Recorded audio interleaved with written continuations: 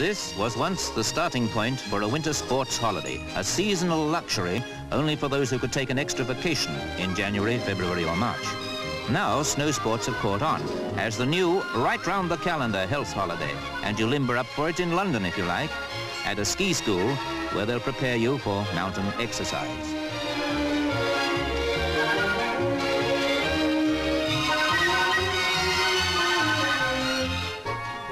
There's snow almost all the year round, even close to the shores of the Mediterranean. And no sport has swept to popularity as fast as skiing. That's why there's class after class of hop, skip and jumpers getting their muscles ski-minded and finding their snow feet. And it's not only the teenagers that have taken to this new craze.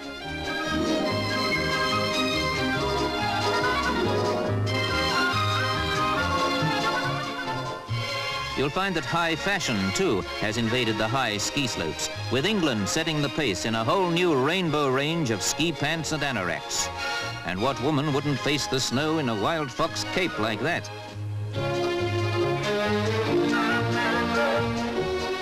Après-ski elegance has become an important consideration in a woman's holiday plans.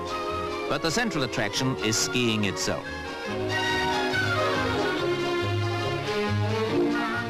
Travel agents have arranged package holidays in the snow, priced to beat currency freezes. So there are parties setting off in all directions, south to Switzerland, north to Scandinavia, west to wherever there are soft white slopes on Europe's varied mountain ranges, such as the giant mountains of Czechoslovakia. The first regular English parties have just started putting this particular fairyland on their holiday map.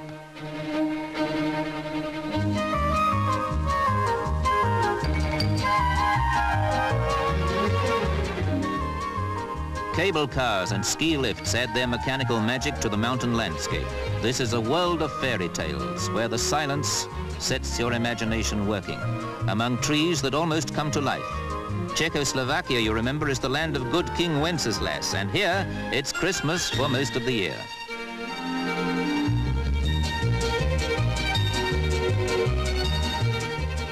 It's as easy going up as coming down, and even youngsters who've just started so recently at one of those ski schools tell you it's more exhilarating than a dance. You can start at any age on the nursery slopes.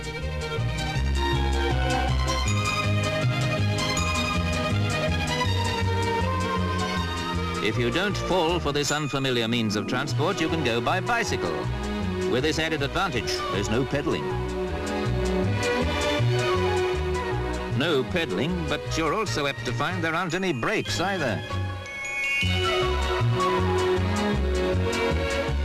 It doesn't need skiers to animate this changing scene of mist and sunshine, mountain and valley, where even the ski lift cables are icy miracles.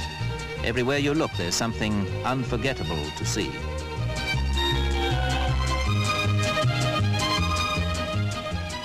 Lonely beauty. And skiing can be a solitary operation, but it isn't when such a thing as a snow carnival gets underway.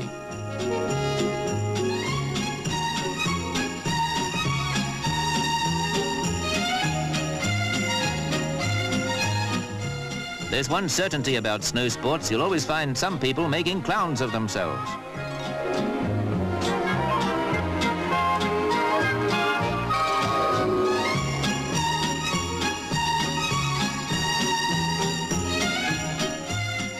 Well, he hasn't covered himself with glory. It's enough to make a tree weep or shake with laughter. But where's he gone? Even a clown who collides with a tree must be buried in shame or something.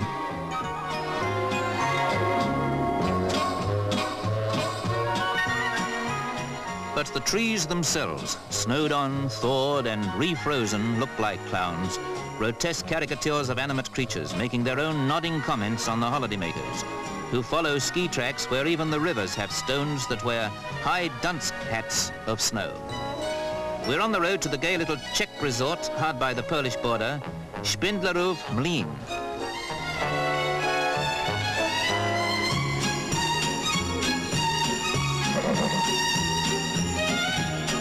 And all this is a bustling part of a typical Sunday scene in an iron-curtained country where, incidentally, a high proportion of the inhabitants have just got back from church. But you'll find you have no difficulty picking out an English visitor, fixing where she'll have that essential après-ski drink.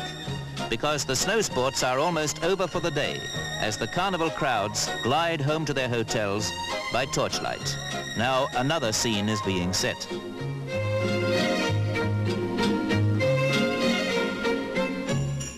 Czechoslovakia in the evening.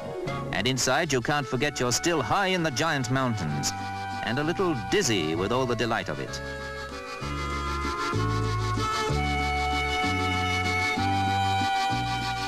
Brandy for the English lady from the biggest balloon she's ever seen. But what's the Czech gentleman drinking? Beer, and a gallon of it by the look of things.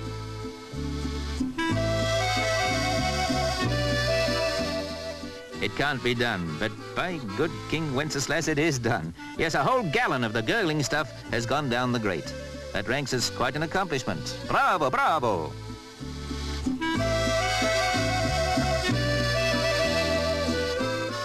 Today, those English girls are awaiting the arrival of other friends from England, another party of people they met at the ski school. And here they come. There'll certainly be a party tonight.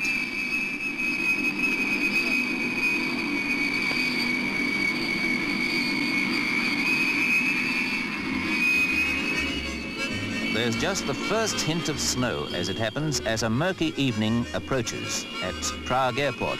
But it won't be long before the next batch of holidaymakers hit the clear mountain air. That cable car is the only transport there is to their hotel. This is the railway link with the real world. This is the stage-setting thrill that preludes a snow sport holiday, because from here on you have only your own feet and skis, except for the hotel horse sleigh to drag your baggage through a wonderland. The best fairy tales inevitably begin like this. Holiday hotels are dotted at easy intervals about these mountain tops, so it's no surprise to find a minstrel wandering between them, amongst those grotesque trees that seem to come alive in the hotel lights. Eerie, extraordinary and wonderful, out of this world you'd be tempted to say. But that minstrel's got more of a shock coming than those new arrivals from England. In the hotel, there's a pop group from Britain who've established themselves on a different note. I must warn you that after tonight, my love will fade and die with the morning light. So come on. The English have discovered a new playground. The British have adopted a new holiday sport, and the Czechs have laid on a Christmas-style party for them, though it's hard to believe King Wenceslas would recognize the tune.